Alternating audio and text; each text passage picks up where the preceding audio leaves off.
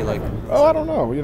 Who knows? I'm sure there'll be, a few cheers and a few, boos. But, like I said, this place has been great to me, and just, being here this week, walking on the streets, seeing a lot of BC Lions fans, and I still think that they have a respect for me, and I give it right back to them. Had any interaction with the fans this week, or you've been under lock and key, as you said? Well, it's been pretty quiet, but the few times I've gone out to dinner and stuff, people have been great. I think everybody's pretty excited to see this matchup on Sunday, and just excited that it's here in this nice place.